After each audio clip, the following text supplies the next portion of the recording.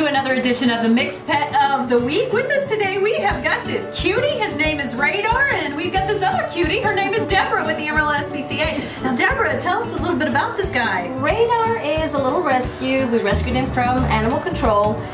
He's probably about a year old, and I'm kind of agreeing with Lori. I think he's kind of maybe a Chiweenie of some sort. So he's kind of long. Yeah. But he's really cute. He's got the ears when they stand up. He looks like he's picking up on Radar, so that's why we named him Radar. And he is one that, of course, has not had anything done. So if you were interested in him, he would still have to be sent to get his neutering done, microchipping done, and of course we do the shots over there at the shelter.